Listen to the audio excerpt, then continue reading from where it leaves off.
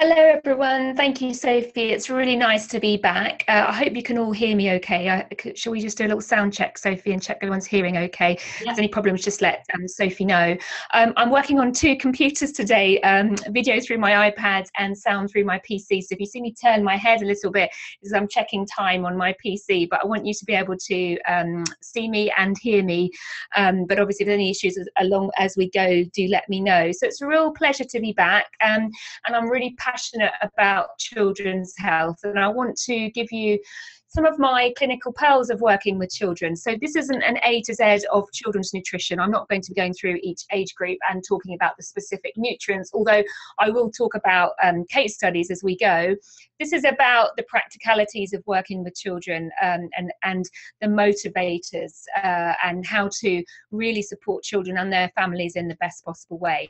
So just a reminder a little bit about me. So I'm a nutritional therapist and I've been in practice over 6 years now. I've seen over 1,000 clients in that time and have a really busy practice where I see people of all ages, including children.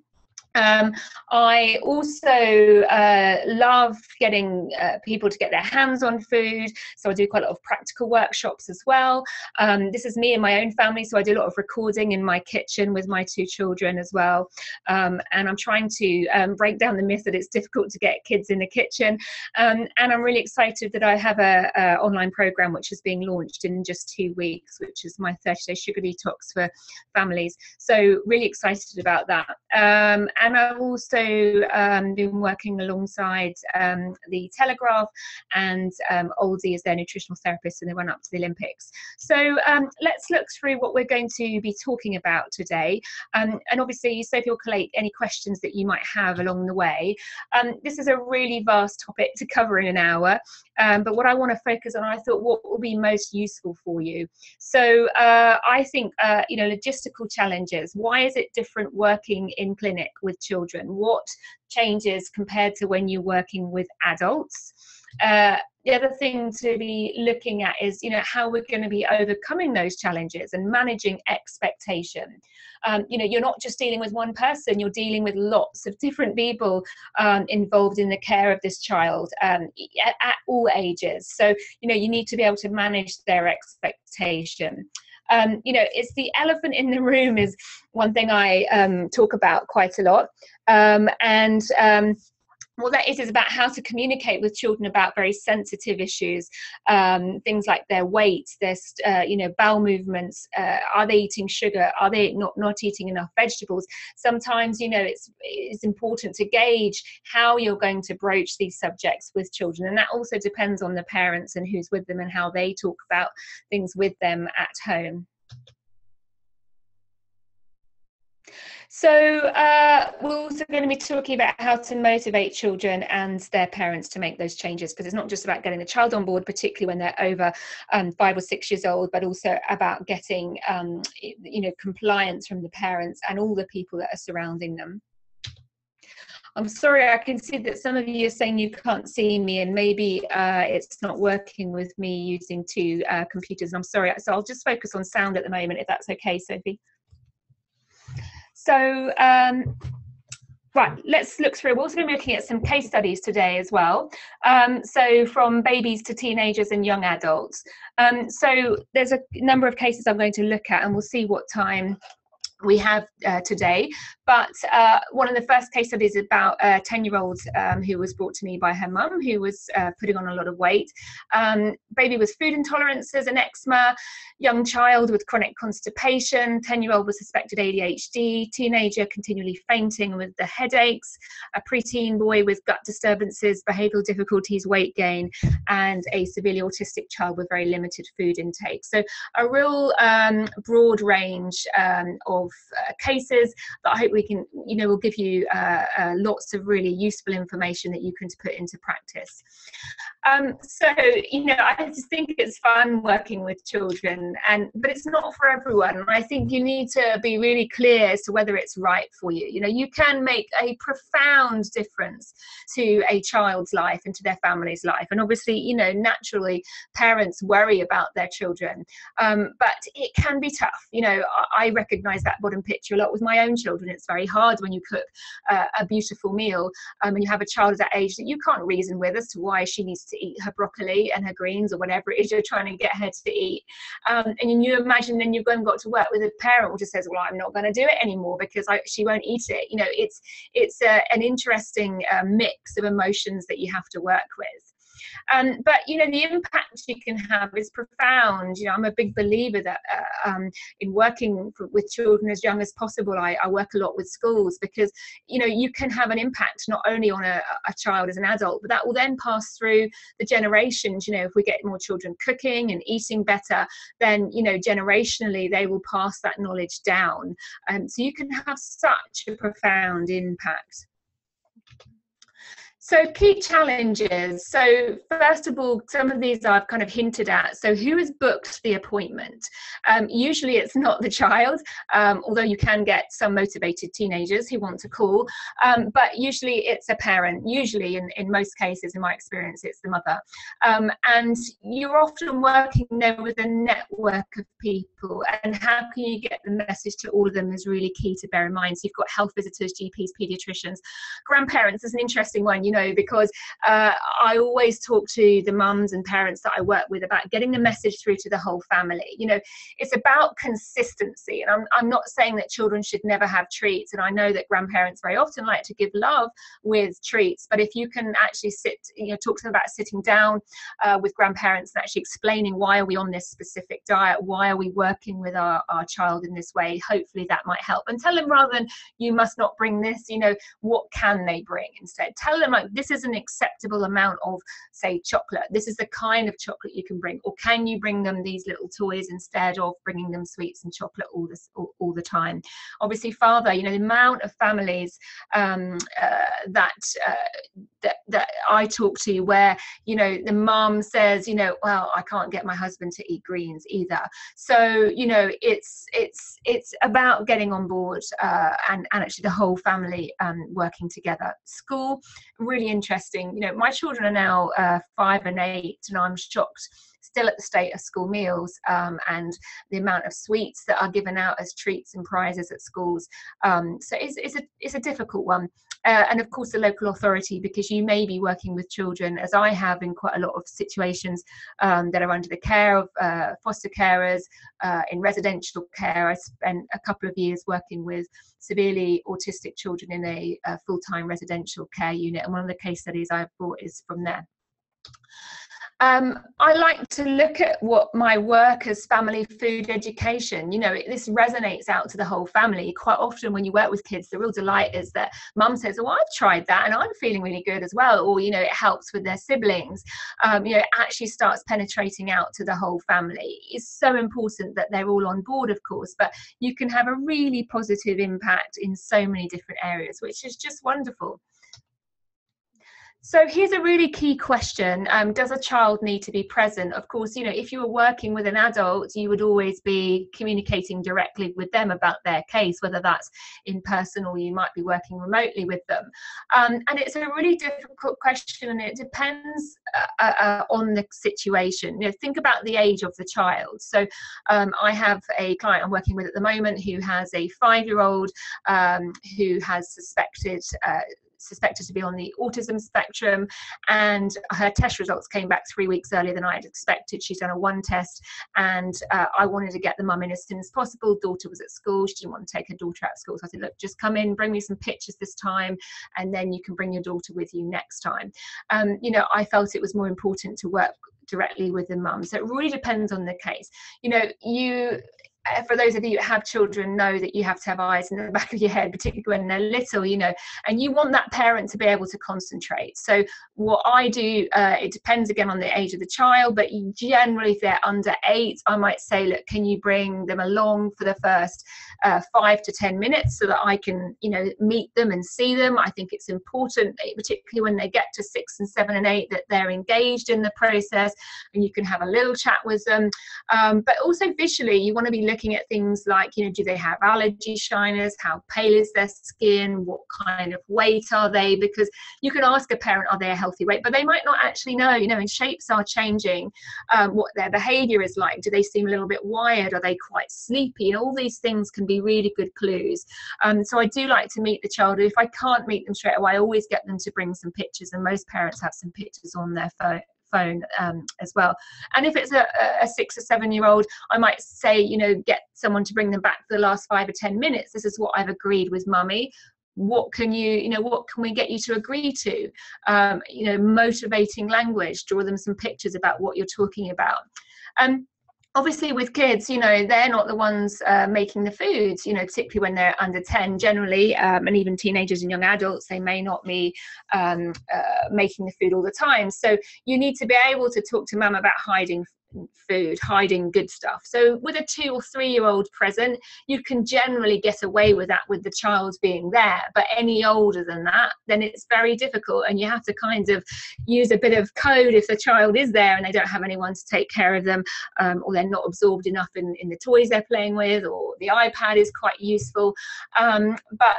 It is really good to be able to plan a strategy with parents and not always have the child there. And sometimes I quite often send them an email afterwards with lots of tips on things that they can do. Do you need to talk about sensitive issues? And we'll talk a little bit more about this in a moment, but it might be things that a child might be very embarrassed about their parent talking to another adult about. It might be things to do with their bowel movements, itchy bottom, all these kind of things that a child might not want their parents to talk about. And obviously it's important information, and obviously being realistic about weight as well. You may not want a child to hear you wouldn't want a child to hear a very open and frank conversation about weight. You want to be able to talk differently to the parent that you could talk to the child about. And what issues does the parent need to work through? That's really key as well, because very often it might be about the parent, and we'll talk a bit more about that in a moment. And should the parents come without the child for the follow-up? That's also really key as well, because you might want to be able to talk open and frankly. It might be that they can come for 10 minutes and then not come. It might be logistics that mum wants to come during school hours, particularly if you only work during school hours. Obviously practicalities, most of you will know this, but just to remind you, think about whether your clinic or room is child friendly. How much will the parents that sit in front of you be able to concentrate if there's plugs and wires and things that can be pulled over. I tend to try and fence things off. If there are dangers in the clinic room that you're aware of, make sure you point them out to the parent, and try to make a nice space where the child could perhaps play freely, whether that's a blanket on the floor, cushions, whatever that is. Talk to the parent. I always get the child involved for 5 minutes to chat to them, and then I might hand over. It's up to you whether you do this, but I might give them my phone with CBeebies on, if the parent hasn't brought something, because is that a difficult mess? I don't want a parent to think it's okay for their child to watch television all the time, but I really want that mother to be able to concentrate. So let's talk about the elephant in the room, and you'll see from this case study that this was a really difficult one for me. So first case study is a young girl called Hannah, who's age 10, and mum was concerned about Hannah's weight, and she called me beforehand and said, look, I'm concerned about her weight. She seems to put weight on really easily. She has a fairly good diet, and I just, I've struggled with my weight all my life, and I want to make sure that she doesn't go through the same thing. But she didn't want Hannah to be feeling uncomfortable about her weight. She didn't really want me to talk to her about being overweight, which is fair enough. With a 10-year-old, you don't really want them to be thinking they're overweight, but I think it's a balance between being realistic and supporting the child in a realistic manner, but without, develop a complex throughout their life. So she brought Hannah in at the first appointment. So I thought, well, how am I going to actually discuss this with her, and what are they here for? So I decided to let mum lead. So question questions that I started with was, how can I help you today? And I was really mindful of the language that mum was using. And the word overweight was a little bit of an elephant in the room, because I was trying not to use the word overweight, but trying to get to the bottom of what was happening. You know, in my mind, when a child is putting on weight and there doesn't seem to be a clear reason, you're always looking for secret eating, you know, buying things, getting things from grandparents. You need to be able to question around there. So I started to question around healthy eating and maintaining a healthy weight and being healthy and supporting our body and a healthy immune balance, and just using lots of general terms which seemed to suit the mum. So I took her lead, and it seemed to work with the daughter. And I really educated them about sugars, carbs and fats. It was more of an education session. They were following a typically low-fat, high-sugar diet. Mum had done various swimming clubs for many years and thought that would be what would help. And what I found as well, I'm not going to go into too much of the specifics of this case, but I found it really difficult to assess progress, you know, because you can't say, have you lost any weight, when the mum doesn't actually want to discuss whether her daughter was overweight. So I just couldn't assess that, and I really couldn't, and mum didn't want to go there.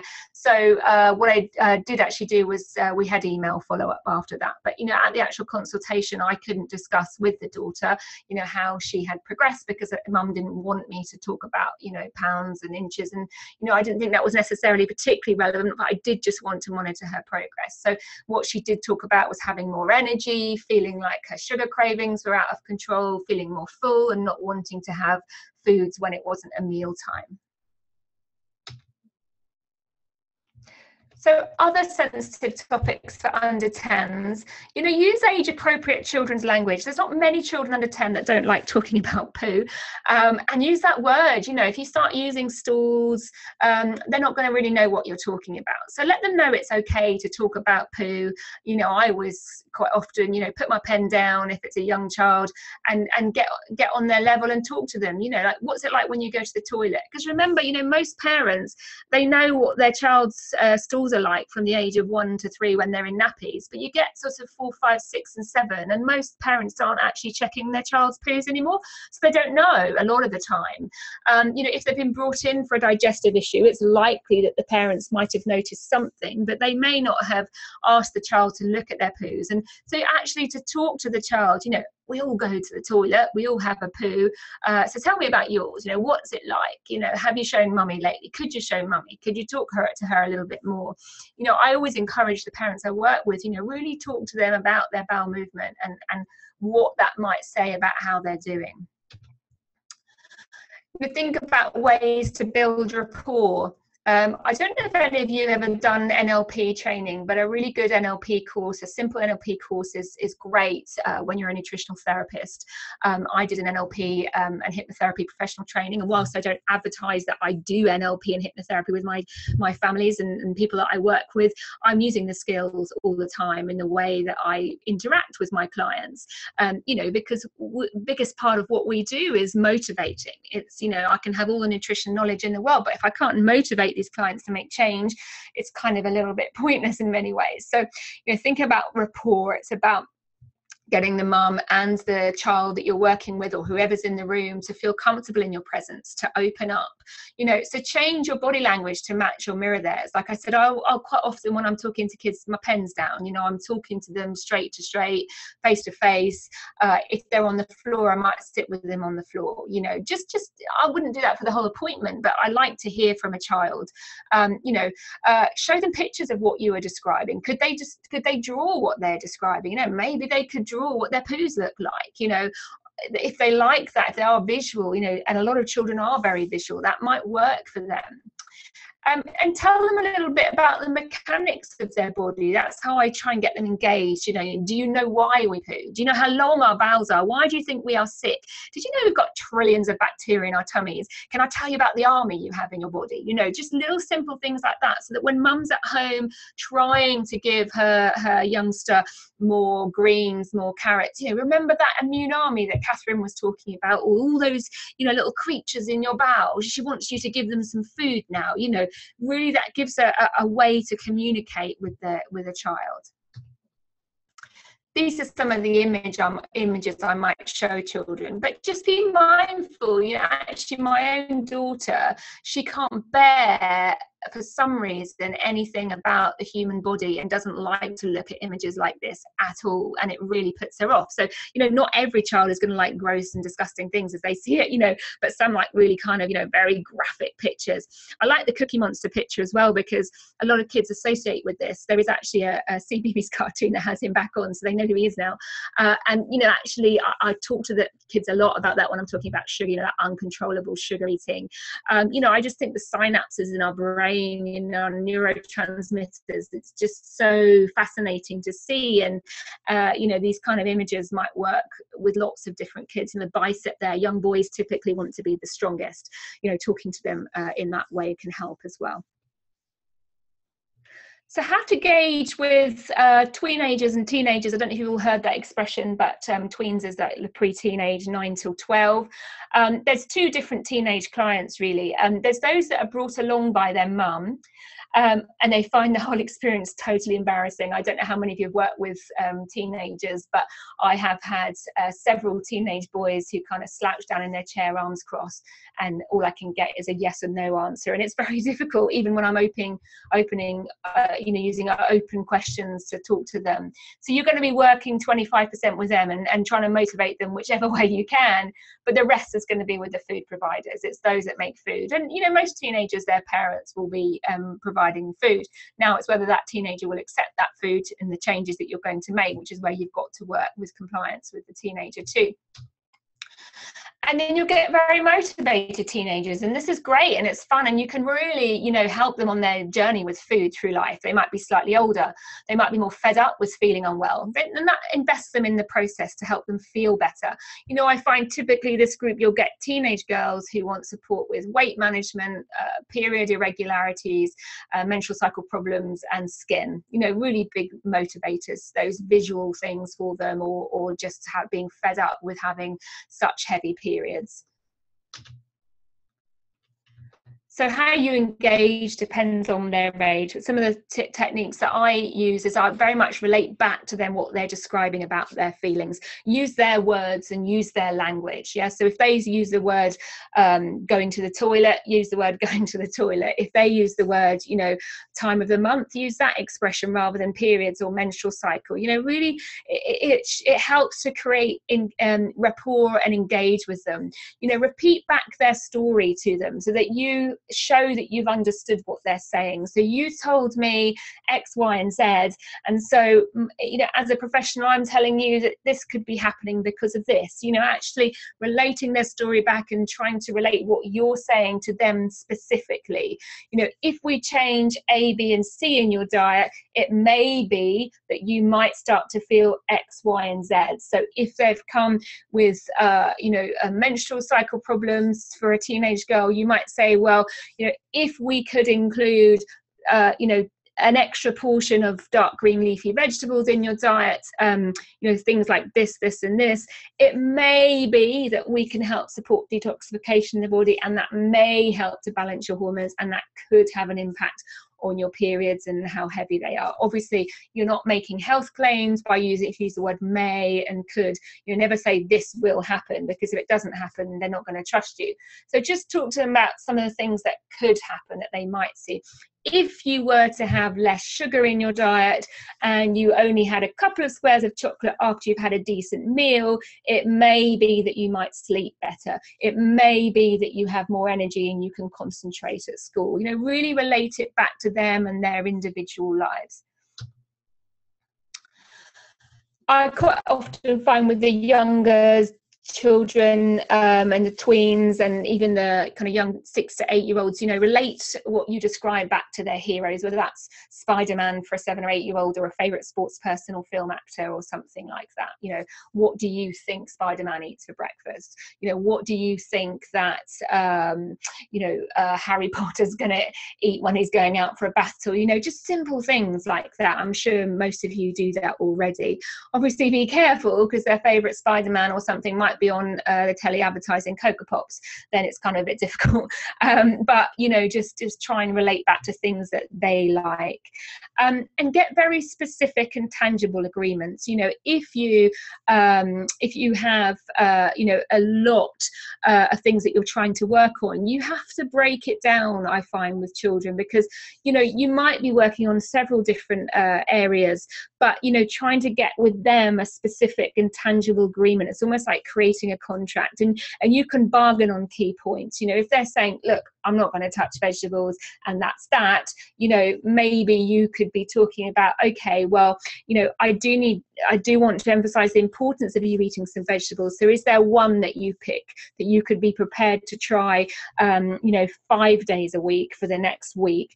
If it's packed lunches and they want all the stuff that their friends have got in their packed lunches, you say, well, mummy's going to prepare your packed lunch for 4 days a week if you can have one day where you put whatever you want in it. It's about getting really concrete, tangible things that they can really look at, and that empowers them.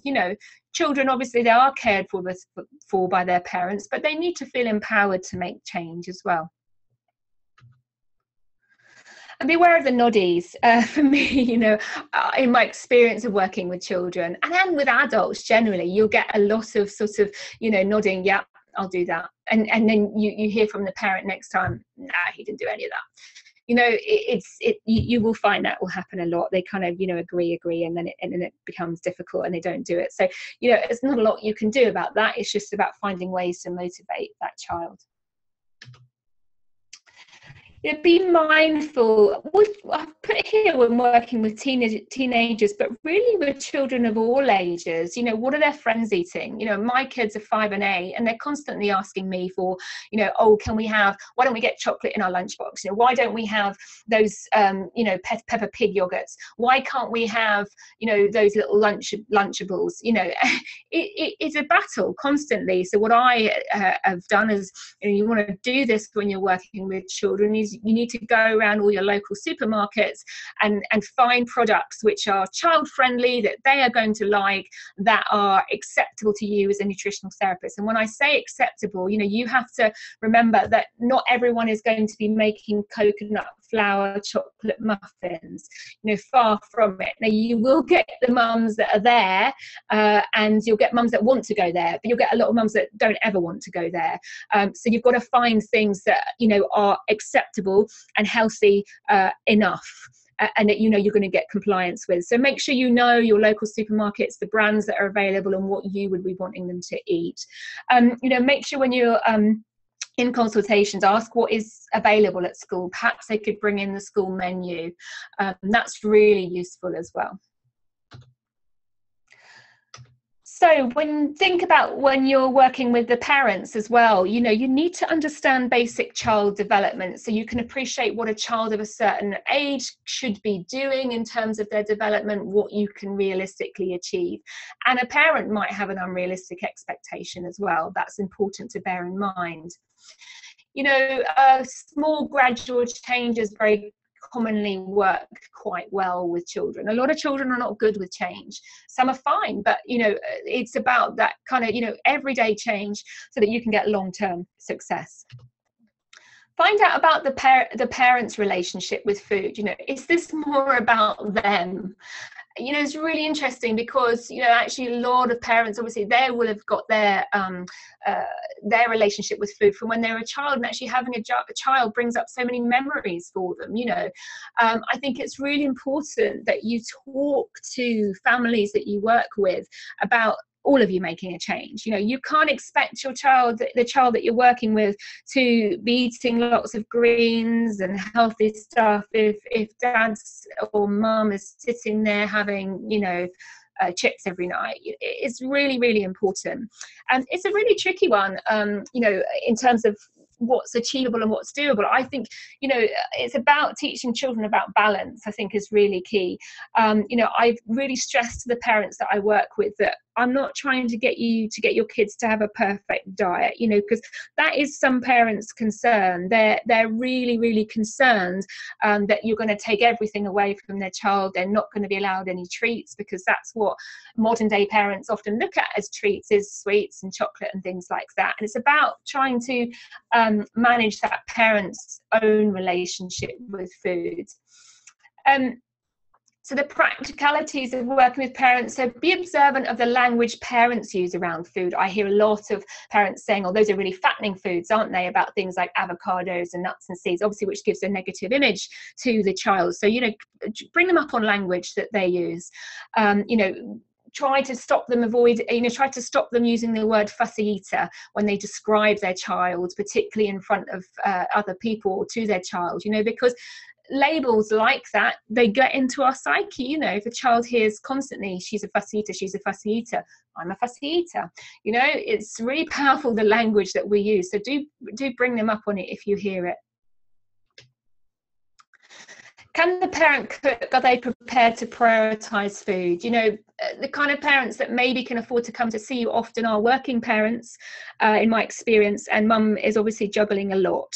So no judgment, but, you know, you've got to see what are they prepared to change. You know, I hear a lot, I'm really on board with this process, I want to help my son, but I don't have time to cook breakfast or a hot meal in the evening. You know, for some parents, the thought of doing a scrambled egg in the morning is just totally shocking. Like, are you bonkers? I can't do that. You know, absolutely no. And it's about, well, you know, just trying to bargain on what you think you can achieve, and actually dispelling the myth that isn't actually something that takes very long.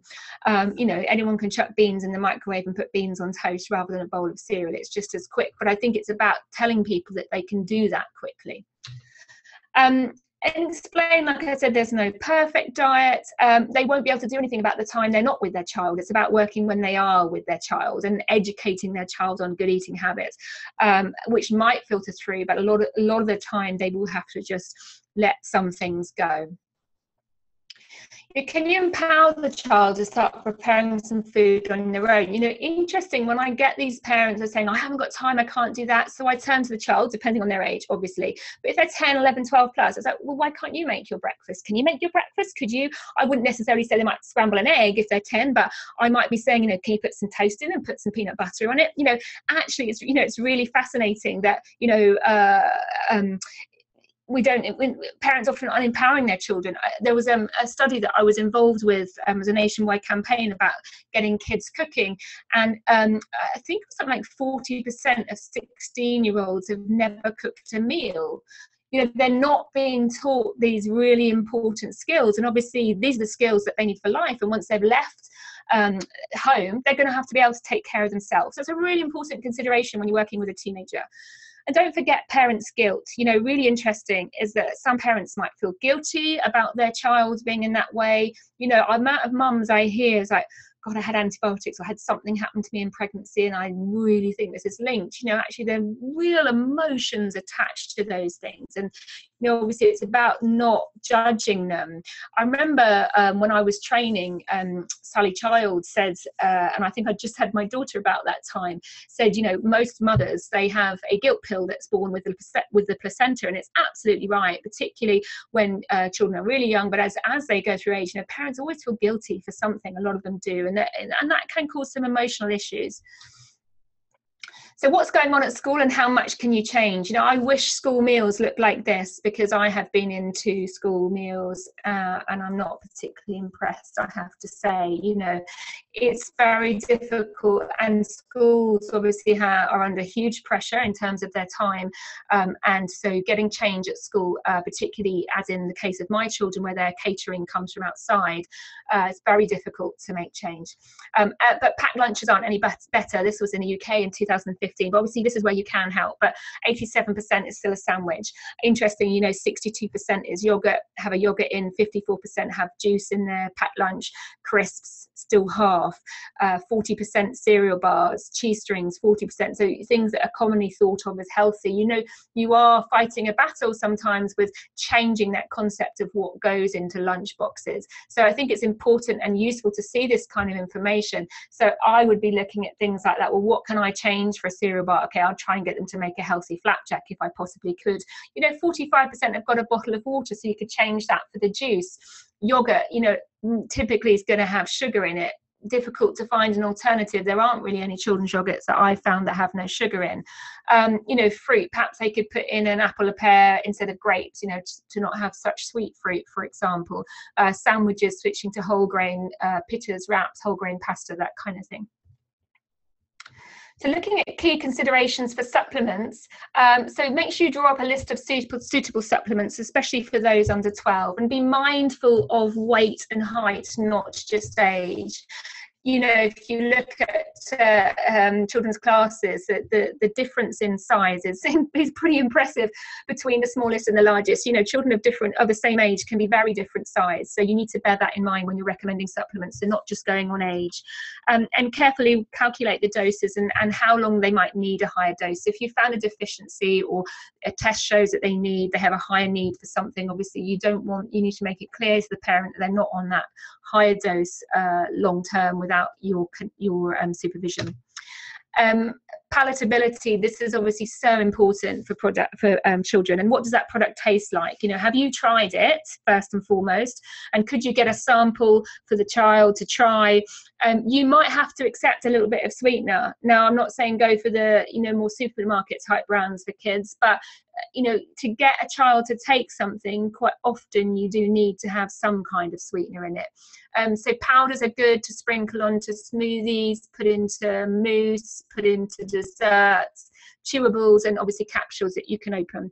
If you're giving adult capsules that you can open, just make sure you know what it tastes like when you open it, because some capsules can be really strong when you open them. And then looking at testing, and there are times when a blood test might be required, but do weigh up how useful the results will be, whether they will change your protocol, because it can be very stressful, particularly for a young child, to have a blood test. So things that you can do which are less invasive, especially for those under 12. So hair mineral analysis is very useful, particularly if you're looking for heavy metals. In the case of children perhaps on the autism spectrum, I find they're quite nice for a good snapshot as to how progress is going. Obviously, comprehensive digestive stool analysis and parasitology, so key for so many children's issues, support the gut as much as you possibly can. Blood spot testing, I use the Octio 3 test that hygienists do, vitamin D, food intolerance, just check what age they are. I get a lot of mums ringing up for intolerance and allergy testing for babies, but the immune system is so underdeveloped at that age, and usually it would be recommended that they were minimum 2 before you do any kind of intolerance and allergy testing. And you also want to be very mindful, if you do a test and that shows that a child has an issue, you have to be very careful if you're taking out food groups of a child's diet, that is supervised, that child is not going to then have nutrient deficiencies. The Genova 1 test is really useful. Like I said, I have a child suspected on the autism spectrum recently come to see me with a 1 test is really, really useful. And obviously that's non-invasive. You can do urine. And something like the nutrigenomics testing, if you've got a swab or a finger prick or something like that, again, useful to see what that child's foundations are in terms of their how they process things in their body and their health. So let's move on to some case studies and some specifics about age groups. Time is ticking on really quickly today. Just think about things to think about is how was pregnancy and labour. If this was a C-section, there's some a new study that came out a few months ago which clearly linked babies having C-section and a higher risk, born by C-section and a higher risk of being overweight. Obviously, as a child passes through the birth canal, they are inoculated with their mum's beneficial bacteria. So, actually having a C-section can affect that gut microflora. And there's studies that show that C-section babies have a very different gut microflora to those born vaginally. So, that's something I would really consider, with any child that was born by C-section. How is a mum coping? It's a really important one to consider, because some parents take to parenting like a duck to water, and some mums will tell you they're just not natural mothers, so they might be muddling through, and sometimes they might be the mums that have far too much information as well, and know everything about everything, and they've got themselves totally confused, as you will see as you work with children of all ages and adults too. But it can be really interesting when first baby is born. understanding breastfeeding, and how to support women, and think about the factors which may affect breast milk quality and quantity. Think about mum's diet. Common issues: if a mum has a food intolerance, she may then a child may have it. Colic, reflux, really common among babies, and they're commonly put on things like ranitidine, as we'll see in the next case study. One of the things I find a lot is be mindful of a mum who's eating loads of greens, thinking that she's doing really good, because that really can affect the tummy of a breastfed baby. Colic commonly resolves itself when you get the mums to stop eating so many greens. Although obviously greens are really good for them, and it's not for every case, but just watch out they're not piling loads in. There has been traditionally, historically, quite a lack of support for mums that are breastfeeding. And not every mum produces lots of milk. I see it a lot in the women I work with. So get contacts for local societies, local independent midwives that can help mums with breastfeeding. There's a lot of guilt around that as well if you can't breastfeed your child. And think about good products for breastfeeding mums. So I use some of the teas that you can get. There's a breastfeeding tea that's available on the market, and there's a baby stomach ease tea, which I use quite a lot, which can be given to mum, or if baby's bottle feeding, a little bit to the baby. Another thing just to be really mindful of is I have some mums that just want to book a weaning appointment. I offer a half-an-hour appointment just to give them a little bit of general advice on weaning, which some mums just want that reassurance. Do understand the difference between baby-led weaning or purees. It's quite well established now, baby-led weaning. When I first started practicing, it was quite a new thing, and it's still something I get asked a lot. And it's interesting, some mums get so dogmatic on, I am going to do baby-led weaning, I'm not going to try purees, this is the way, there's no alternative, this is what the book says, and they can be really it's difficult to motivate them to change. But if their child has digestive issues, piling everything in possibly might not be the right thing for them. So, find out what the mum's approach is. And the most common concerns I see in this age group, so like I said, weaning, constipation, colic, reflux, vomiting, you'd be surprised the amount of mums who are so frustrated that their child is only having a poo once a week, and they go to the GP and they say, oh, it'll sort itself out. It's a worry. Suspected food intolerances, eczema, asthma, poor immune system, difficulty breastfeeding, concerns about baby not putting on weight, which is termed as failure to thrive. And most of the time in this age group, mums just want reassurance. They just want to know that they're doing the best they possibly can. So we look at this case study with James. He's first came to see me, his mum brought him when he was 8 months. Suspected intolerance to cow's milk and soya, and this was causing continual sickness, reflux, constipation, dry skin on his back, and wind, which was keeping him awake at night. And they tried a lot of recommended, prescribed different milks, and that wouldn't do anything for him. James wouldn't sit up or lie down at some points without screaming. Mum was breastfeeding, and she found that when she came off cow's milk, James improved, and then she tried putting it back in her diet, and there was an obvious reaction. And James was sick every time he tried soya. Frequent coughs and colds and infections. He was on ranitidine, which actually blocks stomach acid, so they thought it was a reflux issue. He was born vaginally, although it was a very stressful birth. And he has a family history of atopy, asthma, and hay fever. So I looked at James's existing diet. So he was 8 months old. He'd been weaned at 4.5 months. And they were currently cutting out all cow's milk products and soy, which was concerning the mum because she was just obviously concerned to make sure that he was having enough calcium. When I first spoke to them, I couldn't get them in to see me for a few weeks because I was away. So I talked to her about trying nanny care formula, which is the goat milk formula, which is now legislated in the EU. When I first started practicing, it wasn't. So it's very difficult to recommend. But as far as I'm aware, it's now allowed to be recommended for babies and for follow-on milk. So immediately it seemed to have some improvement. And the reason it tends to be better for children with digestive issues is that it's more similar to breast milk, and the fats break down differently in the stomach in a more similar way to breast milk. So he was still being sick, but only 1 teaspoon rather than before he was throwing the whole bottle out. And babies are sick, they are going to be sick. Quite often a bit of milk will come up, very often if they've just taken too much. So, it wasn't concerning that he was just having a little bit. And then typical day, so mum was doing well with meals, but he was having quite a lot of wheat, I thought, and I was wondering if this was causing him some problem as well. So at his first appointment, obviously there's the usual practicalities of working with a baby. So she had to bring James with her, and she sat on the floor, which is quite difficult trying to talk to a client while you're writing notes, while you're writing their notes, and obviously getting them on the floor. So, you know, that is a common thing. And I remember this appointment really well, because actually as she was on her way to go, she put him in the chair, in his push chair, while she was paying, and he actually fell out of his pushchair, which was obviously very distressing for her. It was nothing that we had done at the clinic, but you know, it's about being mindful and looking around and just trying to support. I don't know, mum was in a bit of a rush to get off to the school run, so it's always being mindful of these things. He was fine though, and I took him straight up to the osteopath for her, and he was fine.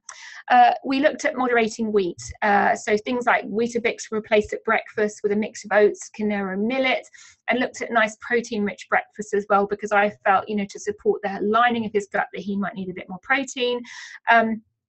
She was very mindful of, wary of putting eggs in, because Dad was allergic to eggs and didn't want to try eggs.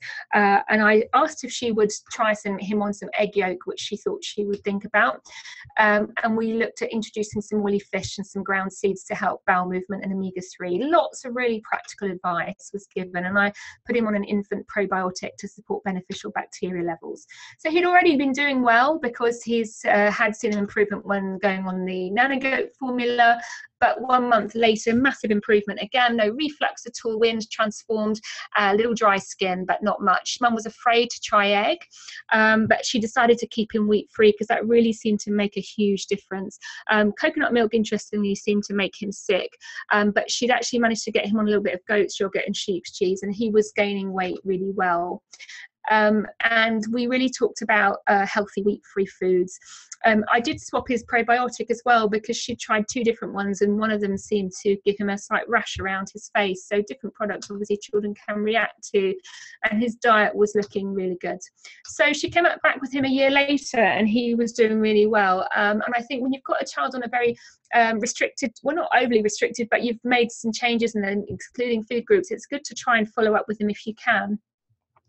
He was still wheat-free and off cow's milk, but he was tolerating spelt and goat dairy quite nicely, but not doing well with tomatoes. That seemed to upset his tummy. But Mum was really inventive, so it was a great parent to work with. You know, she was using things like pureed squash to make bologneses.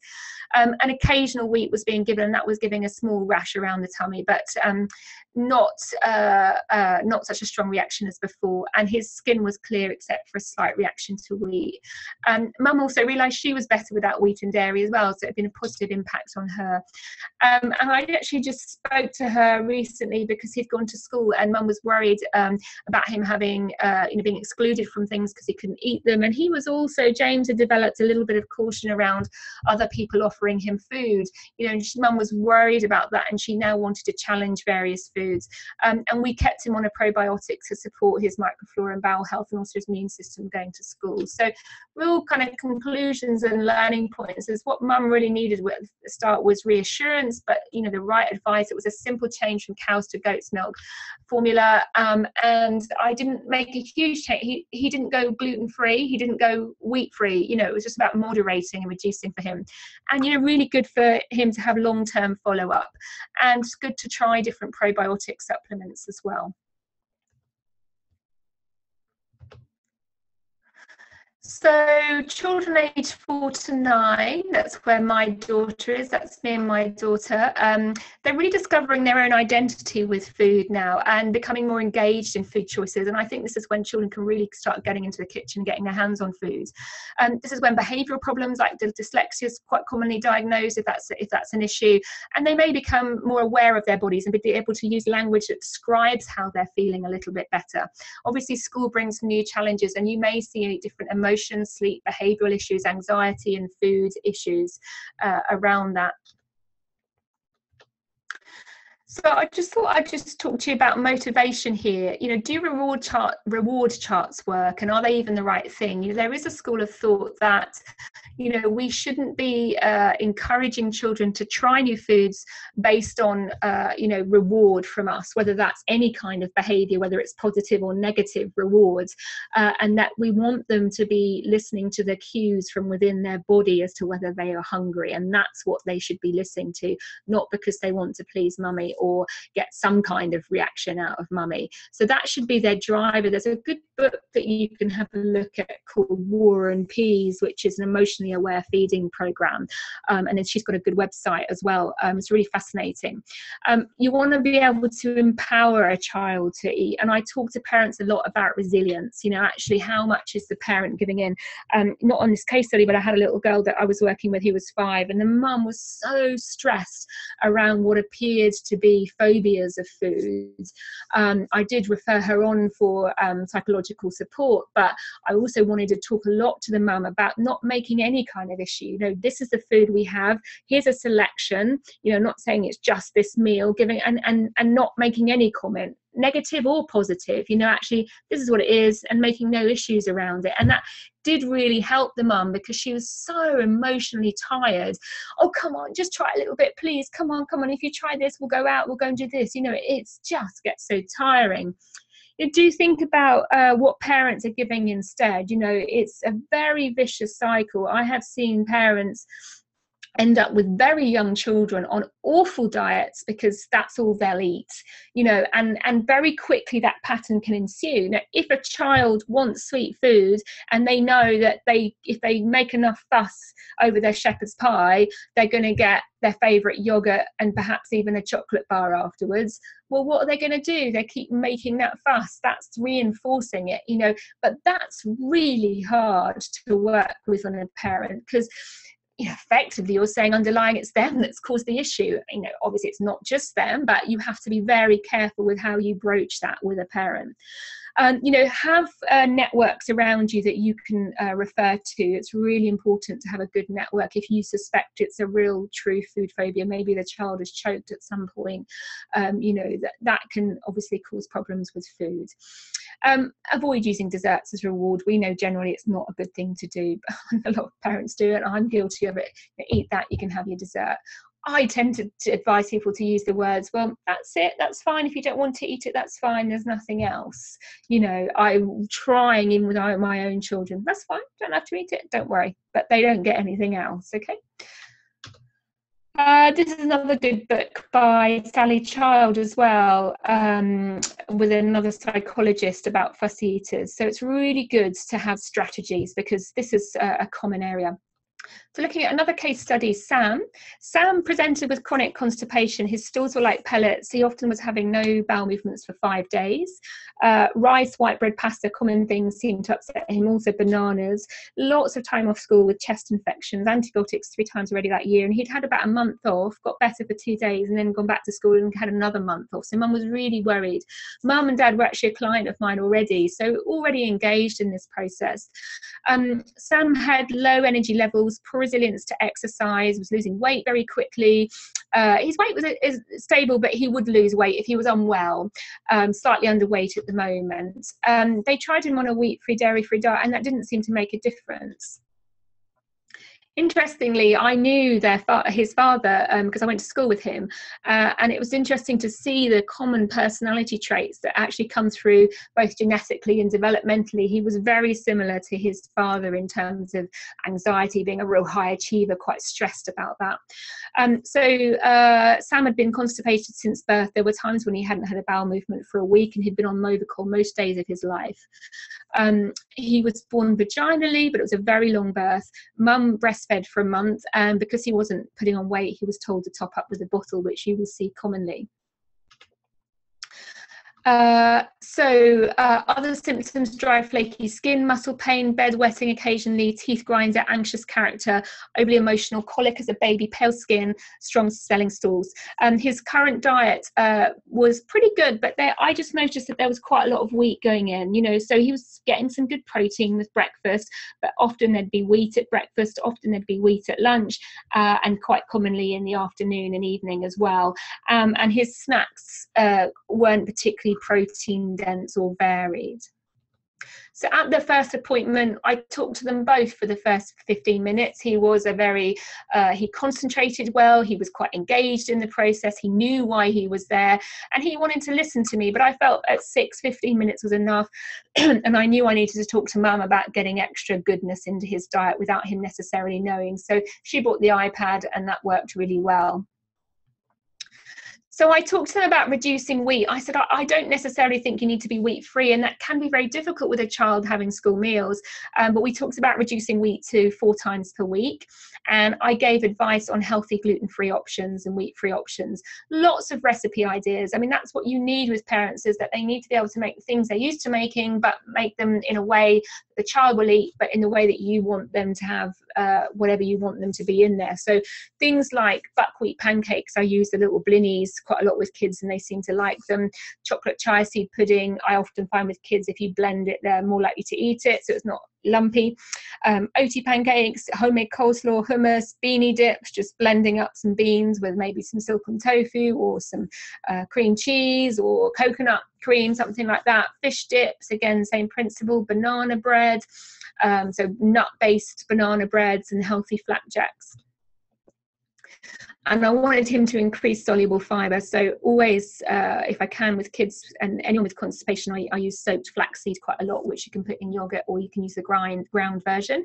Chia seed, lots of grated vegetables into sauces, bologneses, whole grains, but obviously the gluten-free ones. And I also discussed with Mum about using bone broth and fermented foods, obviously some dairy and a bit of silk, a bit of soya. Sorry, not soya. My brain's gone. I actually wanted him to carry on with a little bit of yogurt. That's what I was trying to say. Fermented foods. I didn't think he would eat sauerkraut, so I didn't go there. So supplement-wise, looking for a broad strain probiotic. So I put him on Biocult probiotics, which are really nice, easy capsules to open, but I wanted him to have some extra bifidobacteria, which is the most common beneficial bacteria that children have under 7. And then I gave him some baobab powder for extra immune support, which you could put into smoothies, a nice chewable multivitamin, and then a B6 and magnesium supplement. I tend to use Relax by Nutri quite a lot with quite anxious children that struggle to sleep, because it's really easy to crush. I tend to get parents to crush it down and put it between 2 bits of banana, because it doesn't taste of much. So once it doesn't taste of anything, actually, once it's in a powder, they don't even know it's there. So follow-up, I saw Mum at her follow-up appointment, and Sam was doing so much better. It's made such a difference, the changes. So they're really pleased. And they felt really happy that he didn't have to go 100% gluten-free, just moderating was enough. You know, important to see that link there with anxiety and constipation, actually working on his stress levels, even though he was 6, but how he processed emotions and thoughts really helped with his constipation as well. And I was really intrigued by the genetic tendencies and in behavior. You know, I think there's something that it comes from development, that our personalities are quite similar, but you know, there's definitely something genetic from my experience that you see within generations. So Sophie, I'm aware of the time. Do you want me to carry on?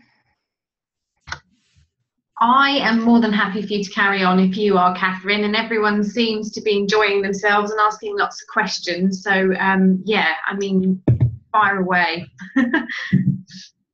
I think I've got about another 10 or 15 minutes, so really happy to carry on if everyone would like to join me. Great. Do you want to pause for any questions now, in case anyone has to go? Yes, okay, we've had 2 people very quickly pop up and say yes, please carry on, but let's cover off just a couple of questions whilst it's topical.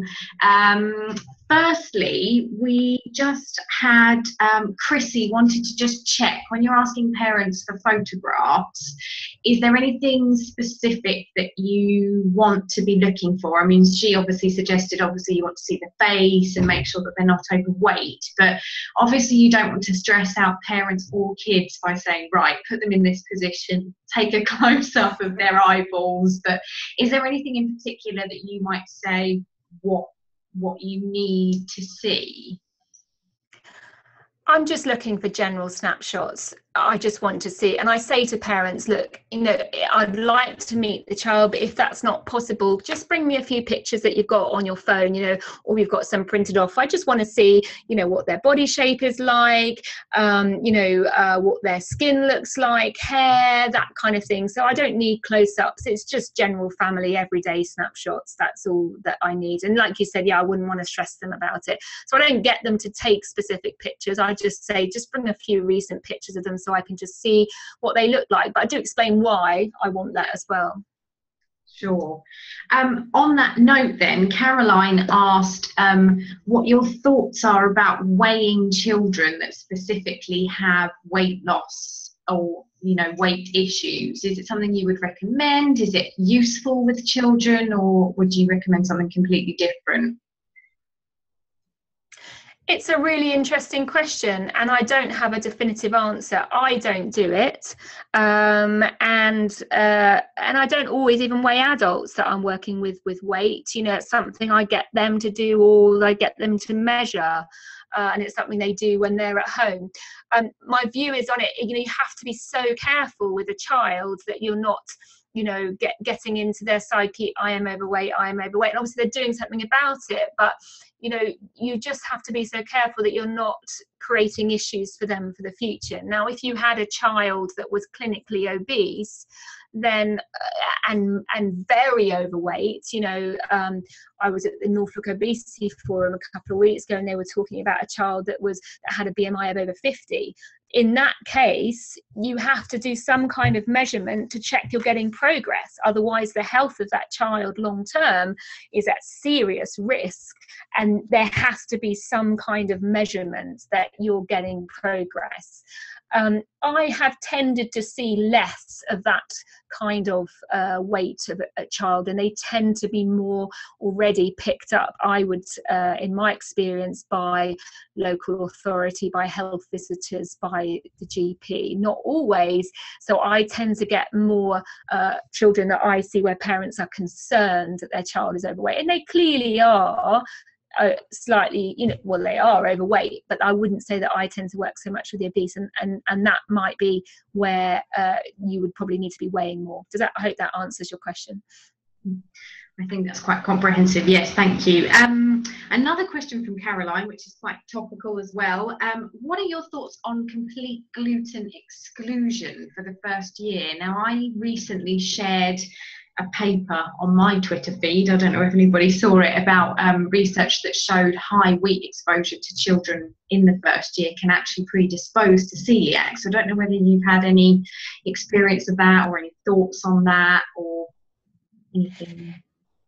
It's a very interesting topic. If you speak to someone like Christine Bailey, who works a lot with celiac, a lot of the research that she uses and the way she has always worked, in my understanding, is to expose a child early. There is some research to show that early exposure is actually better and reduces the risk of developing celiac disease. So there's research both ways. So it's very difficult. I think, generally, most of our children are going to be exposed to wheat and gluten in their life. So my view is that, and how I've worked with my own children, is that I've tried to not be completely exclusionist where it's not necessary, because I have a concern that in this modern day it's very difficult to take them 100% off it, if they're going to school and things like that, and if you don't have a diagnosis of celiac disease. Now, that doesn't mean that that's the right approach, but it seems to be the most practical approach in my view. So that's more anecdotal and I guess more my opinion on it. I also think that parents generally wean on far too much gluten anyway, so I'm always a bit more of a balance. Like, I'd never be looking at 100% gluten free if I really didn't think it, unless I had some real good evidence to suggest that that was the case. But I'd definitely be looking at moderating and reducing dramatically, and not be weaning on gluten and baby rice, but be weaning more on, you know, the grains like millet, obviously vegetables and things like that first. But when grains do come in, we're looking at things like millet and quinoa and buckwheat, which are far more nutrient dense anyway.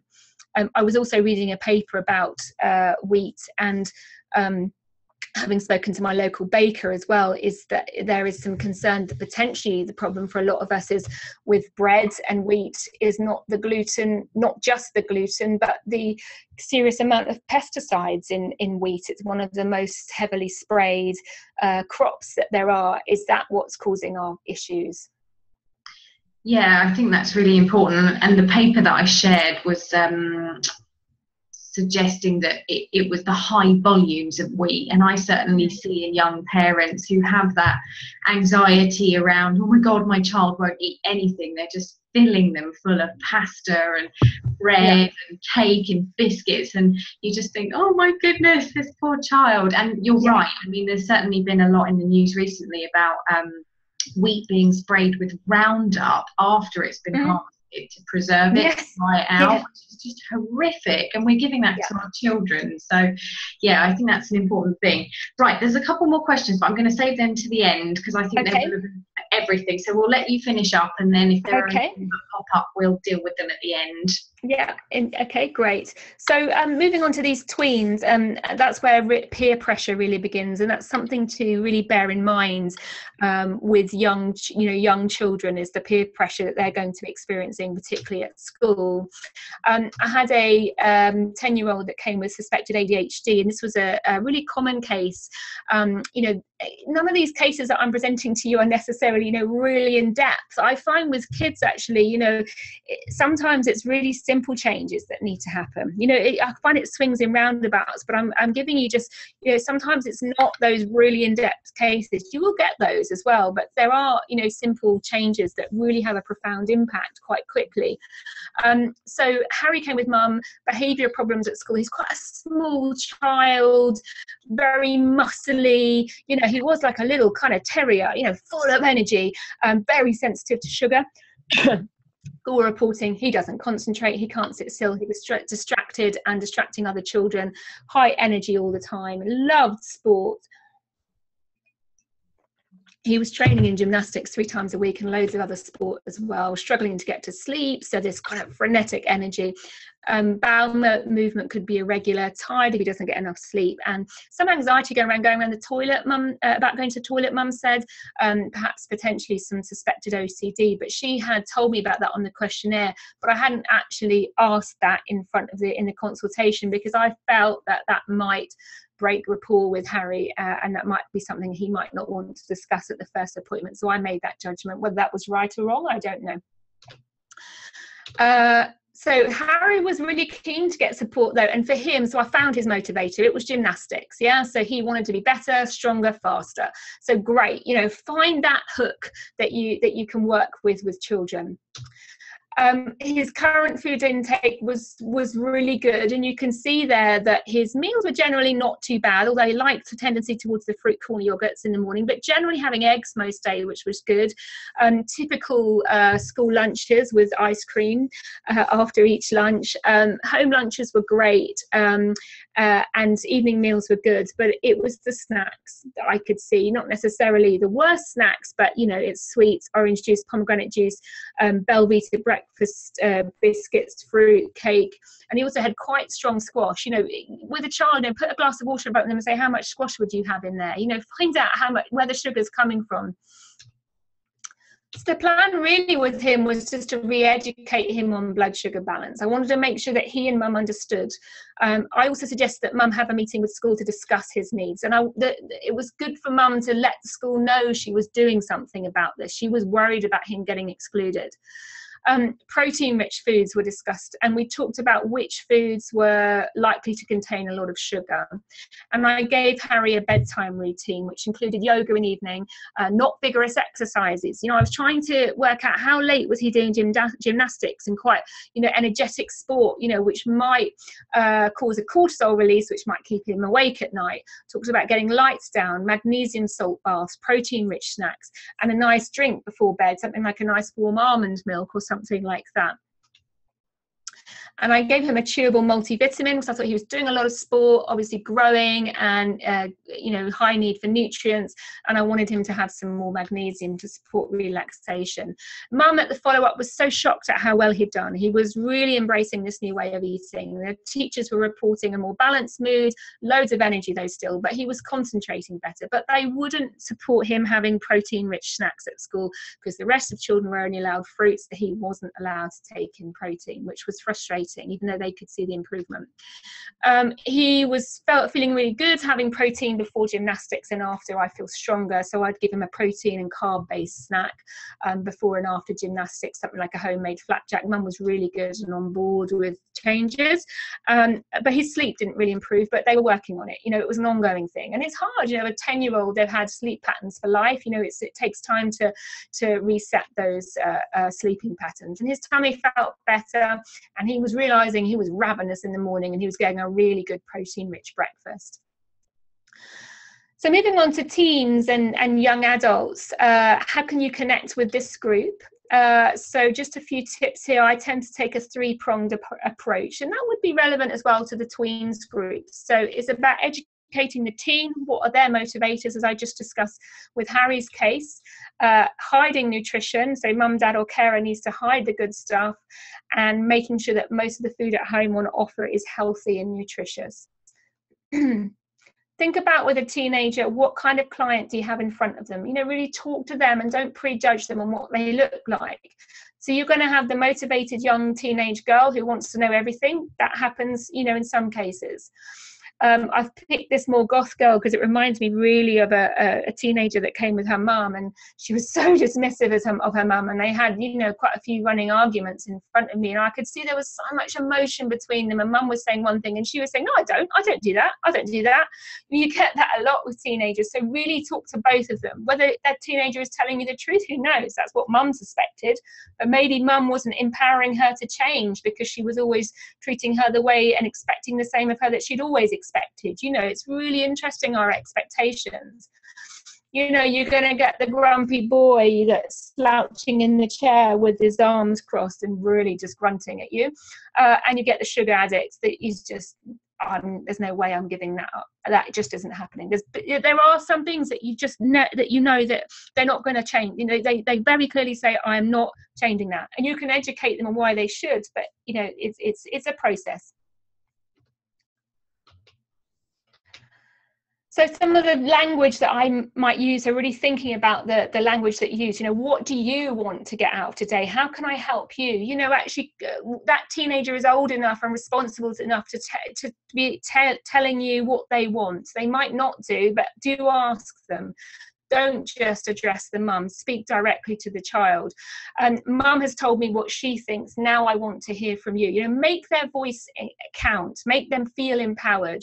Now's the time for them to say exactly what they think about how mum feeds them at home. Can we agree on these 3 points? And if it doesn't make any difference when you come back in 3 weeks, you can tell me I told you so. Actually empower them to say, I want you to come back and tell me the truth. But let's just do this for 3 weeks. So this is a case I remember, it's about 4 or 5 years ago, and I remember it so well. A 16-year-old female student, stomach pains once a week, but they were debilitating. So starting around the middle of her abdomen and lasting 2 hours, and they were making her feel faint and nauseous. Ongoing dizziness, low energy, especially during these episodes, and she had heavy periods. Low iron as well, which may have come from the heavy periods, but as you'll see in a moment, her diet may be causing issues, dry skin, various tests from GPs, celiac, diabetes specialist, pediatric support, and she was currently on mebeverine for what they had diagnosed as IBS and an iron supplement. So look at her diet. So breakfast, not too bad, bran flakes and Rice Krispie multigrains. So no one in all that time had checked on her diet. So this is what she was eating for lunch, okay? So crisps, wine gums, Cadbury's clusters. That was lunch. That wasn't additional to lunch. That was lunch. Crisps, Kit Kat and biscuit. A home lunch was an egg mayonnaise sandwich and a chocolate bar. You know, so there's our classic sugar addict. But she wanted to change because she was fed up with this. And then she'd have a nice healthy tea, but snacks was more of the sweet stuff, biscuits. For some reason, she just always liked snacking on spinach. I think she was trying to get her iron levels up. But then there's all the other stuff that she was having as well. And a lot of orange juice, okay? So just simple changes, blood sugar balancing diet, which I educated them about, you know, not just telling them what to eat, really empowered them to make that change. And I talked to her about how and when to eat chocolate. You know, chocolate isn't food. I'm not saying you can never eat it, but I don't want you to eat it as a meal or when you're hungry. It should be a few squares after a meal. She was feeling so much better in 4 weeks. You know, all the symptoms had gone, energy was much better, and look at her new diet, amazing. You know, and I feel proud as a practitioner to be able to make this change. I haven't seen her since, so she's now in her early 20s, so I'm interested, you know, I'd be really interested to see how she's doing. But porridge and Lizzie's granola for breakfast, nuts on her way to school, banana and nuts at a break time, whole wheat roll or pasta, whole wheat pasta for lunch with salmon or tuna, and she'd also put some vegetables in there. Quite often she'd have carrot sticks and cream cheese. Her mum was making her a homemade banana loaf, that should say, sorry, not load, homemade biscuits, chocolate rice cakes. Okay, they're not great, but a lot better perhaps than, say, some sweets, and they had dark chocolate on, no white carbs at all, and everything was whole grain. You know, so don't judge, don't tell the mum off, because inside of me, when, you know, I hear this 16-year-old saying, you know, this is what she's eating for lunch, you know, I kind of want to go, what the heck are you doing? You know, as a parent myself, never judge. You know, but such a dramatic change in a short period of time. So we're nearly finished. I just want to give you this last case because I want you to remember that, you know, you can't be attached to outcomes, and you can only do what you can do. And this case is really difficult, and I worked a lot with this family, and at the end of the day, you know, things didn't go as I would have liked. So we have Tim, who's 12, who had a skin rash whenever he goes on holiday. That's initially what they came for, but very quickly it was apparent there was a lot of health issues. Very lethargic, mood swings, explosive stools, allergies as a baby. So, you know, I'm thinking here gut allergies. And they really wanted to work on his skin, but we really discussed through, you know, what would be other things that they might want to work on, because I could see there was so much going on for this child. Mum was struggling with cutting out foods because she didn't want to deprive not only him but also his younger sibling, and he was on board, but I think it was all a bit kind of yes, he was a noddy, you know, I'll do it, yes, but very difficult for Mum to get him to make change at home. But we worked on the basics of a good diet, and she tried her best, and she did make quite a lot of changes, and I had to email her, you know, lots of very practical suggestions. We reduced wheat and gluten to 3 to 4 times a week. And we discussed strategies when he had sugar outbursts when he had low blood sugar. We put him on a chewable multi, which he wouldn't take, so I put him on an adult multi. So generally from 12, most children can go on to adult doses. Some zinc to support behaviour, fish oil supplement for supporting behaviour and his skin as well. And at his follow-up appointment, Mum reported real improvements to mood. So she said, I'm not treading on eggshells all the time. You know, I quite often, when people tell me things, I write down their exact words that they quote, because it's really nice to repeat it back to them at some point. Less explosive stools, less smelly stools. But Mum wanted to know, you know, okay, so we've made this change. So is it that he actually has a reaction to wheat? She wanted it on paper that he had an issue. And so we decided that there might be a good idea to do some testing, and she decided to invest in Cyrex testing. So I don't know how many of you have used Cyrex laboratories, but I think this was kind of her worst nightmare, what came back, to be honest. Of course, she loves her son, you know, and she she just wanted to help him, but she was just quite shocked to see everything that was going on. So you can see that there is quite a fair amount of reaction to wheat and gluten. And the one that obviously really concerns me is the transglutamidase 2 IgG at the bottom, the 2.39, suggesting their autoimmunity to gluten in the gut. So yeah, he really needs to be on a gluten-free diet for life, but he wasn't really on board with that, and mum was going to struggle. And then I did RA4 with them as well. As you can see, a clear reaction to egg, and he was losing tolerance to dairy, so whey was coming up as a problem, and obviously the gluten grains were causing a problem there as well. That's interesting. One of the things you'll see on the Cyrex testing, that sometimes the different particles of wheat and gluten will come up, but when you test the whole food, it doesn't come up. Talk to the lab about that if you're confused, but basically when you test the particles, you're testing smaller, the exact thing that they're reacting to. So interesting there that he was reacting to equivocally to whey protein, but not milk chocolate. Obviously there's a lot less whey protein in milk chocolate. I hope that makes sense. So an interesting one. I followed up with them, but despite improvements on a better diet, they were finding it difficult, and Tim was making protests about his diet, and mum was doing the best that she possibly could, but they went back to the GP on my advice. I said perhaps he does need further investigation, and I haven't had an update since then, and it may be that the GP has said no, he doesn't have celiac disease, and retested it, and that's enough for them. Who knows?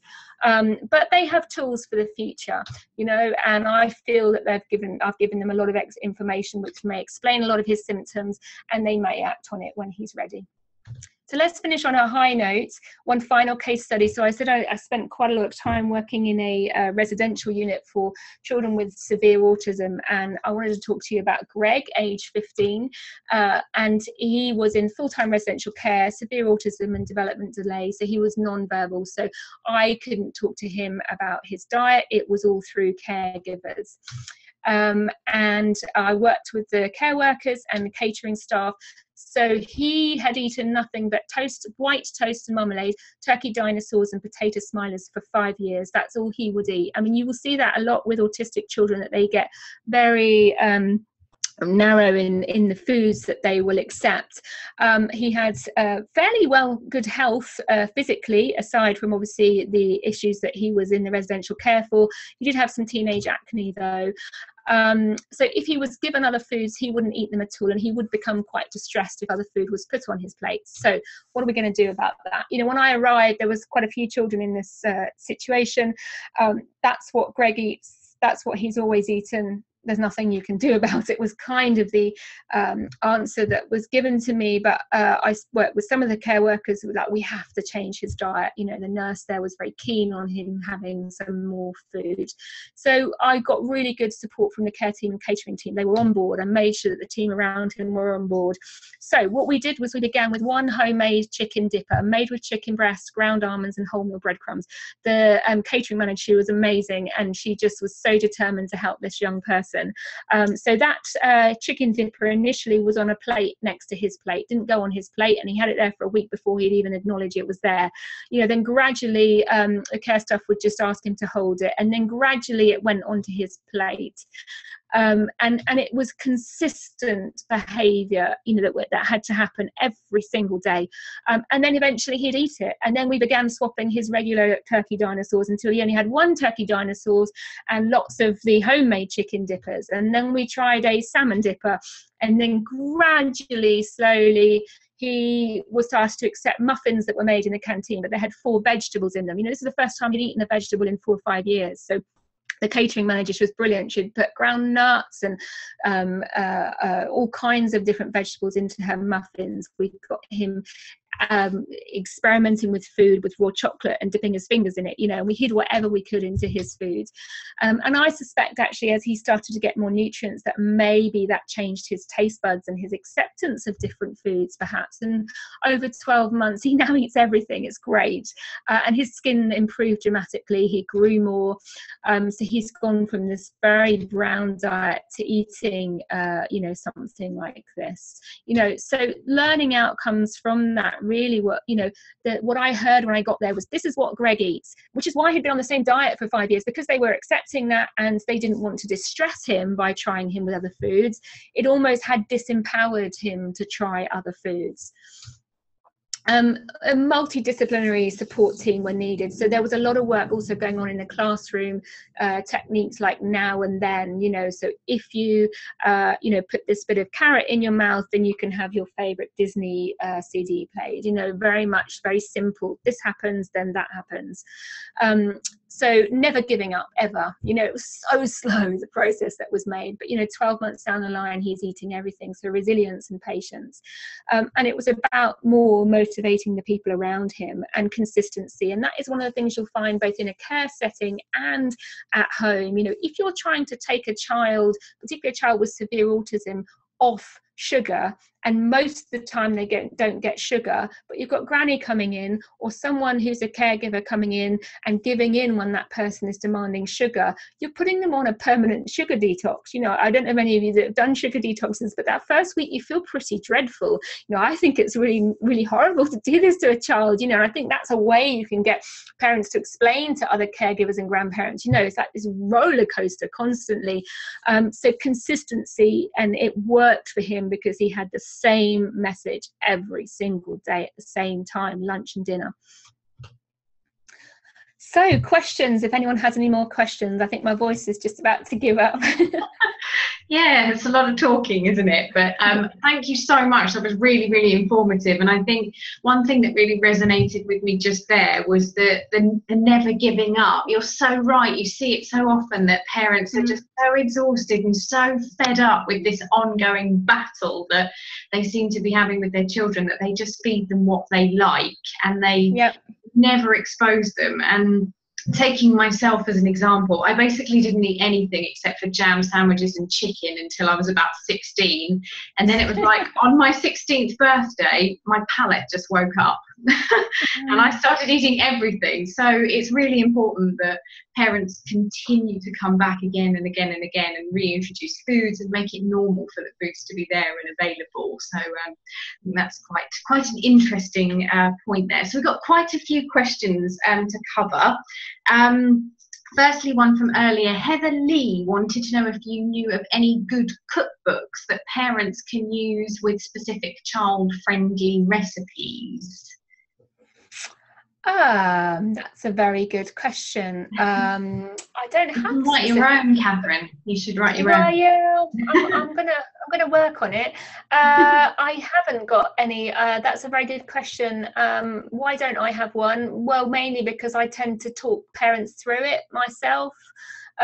You know, but if you're not so confident in the kitchen, then yes, looking up. But kids cookbooks, you know, tend to be all about baking cupcakes. That is the problem. One of the programs my kids loved, actually, so the CBeebies website is great for younger kids, and there's a program called I Can Cook, and there's videos. So that's what I used to do with my kids when they were little, is I'd watch a video and then we'd go and make it, and generally a lot of those recipes are really healthy, which is good. I think there's no kind of down the middle. It's either, you know, like, let's all get out our coconut flour and our coconut oil, which is fab for a lot of parents, and that's where they want to be. But there isn't I've not found a good, you know, down the middle with regular stuff that most people have in their cupboard, if that makes sense. Whoops.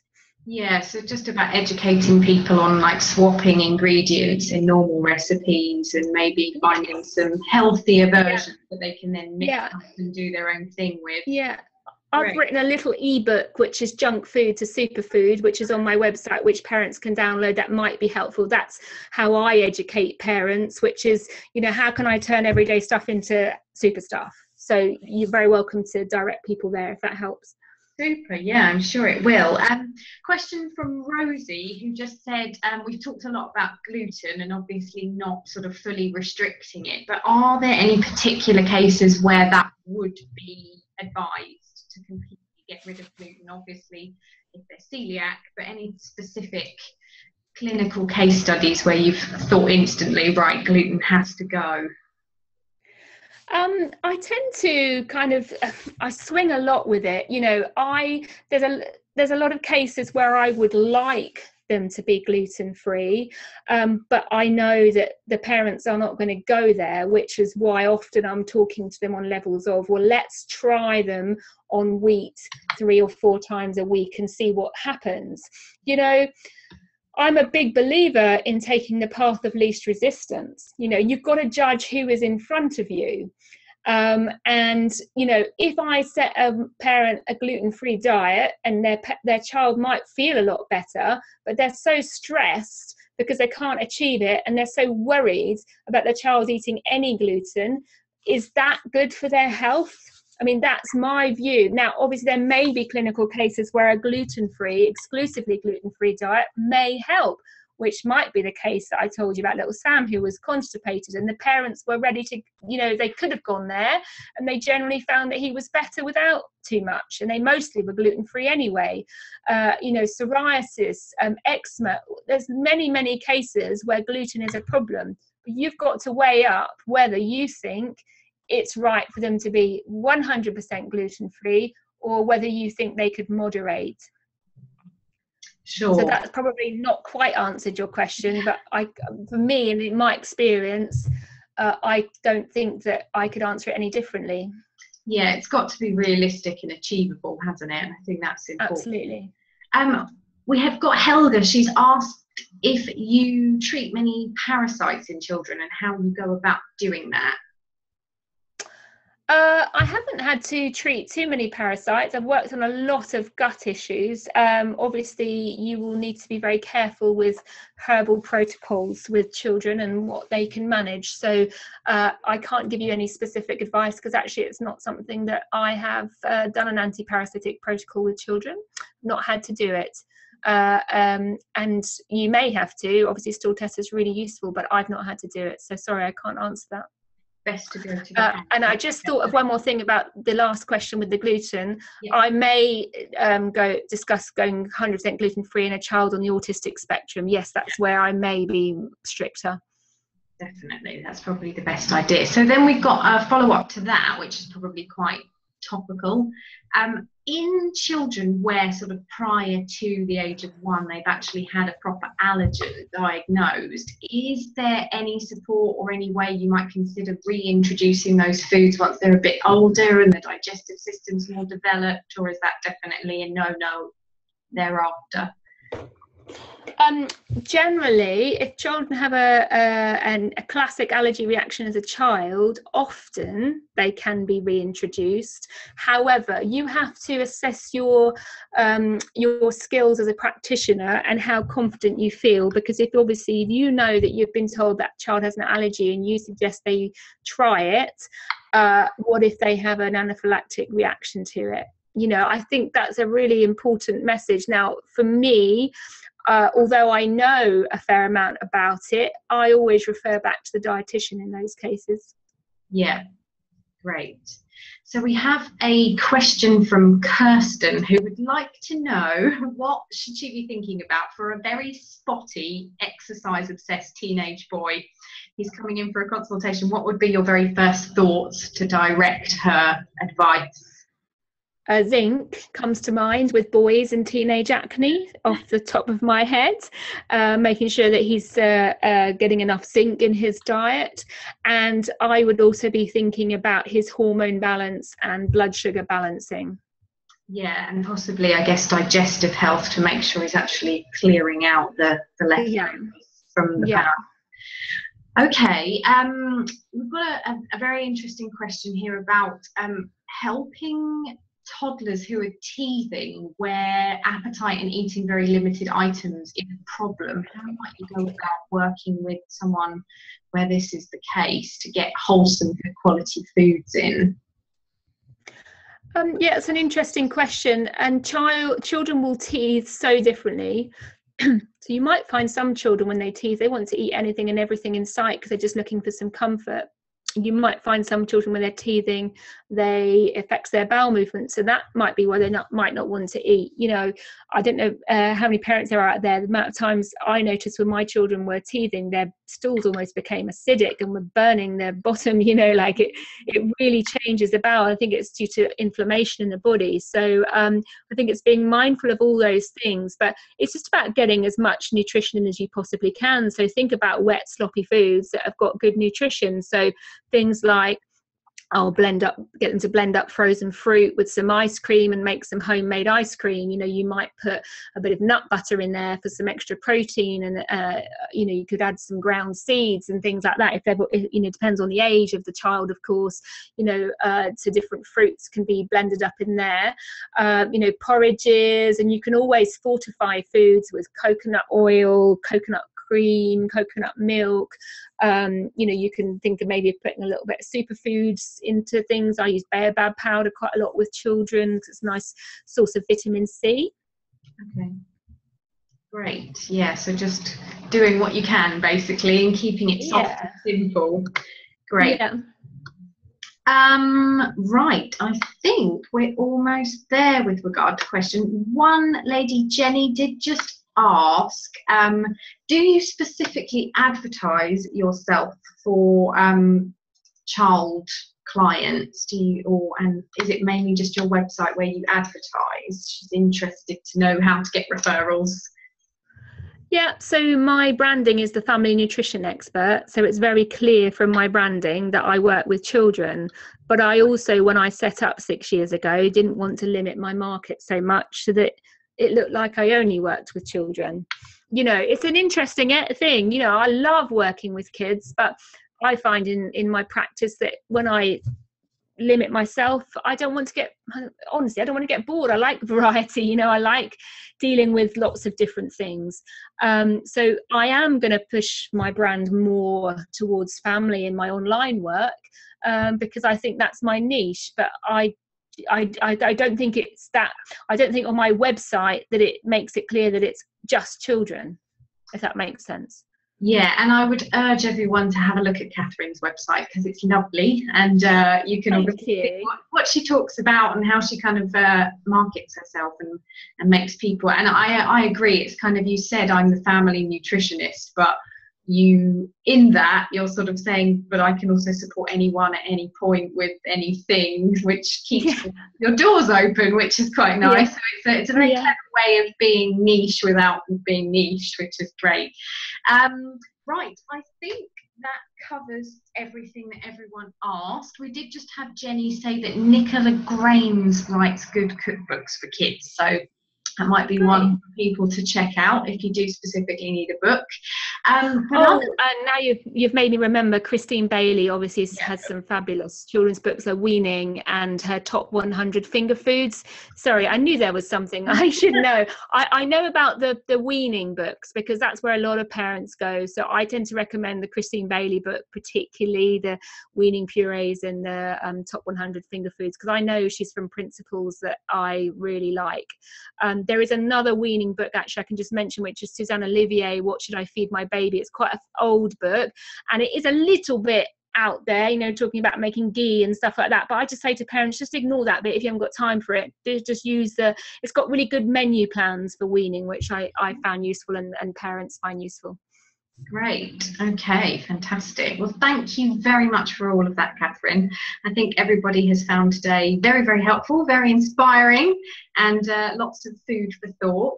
So once again, thank you so much for your time. Apologies to everyone. We did, because Catherine was swapping between two devices, she was having sound through one, which I think meant that then the other device didn't recognise her video for a lot of you, but she did have video through most of the recording, which will be sent out to all of you via email, so you can watch that back and see what Catherine was up to while she was chatting away to you all. Any questions, queries, concerns, feel free to email education@iGenus and I can pass things on to Catherine for you, and I'm sure if you were get in touch via her website, she'd be happy to help with any quick questions that you might have. So thank you so much everyone for attending. Thank you very much once again, Catherine, for your wonderful insights, and have a lovely day, everybody. Thank you.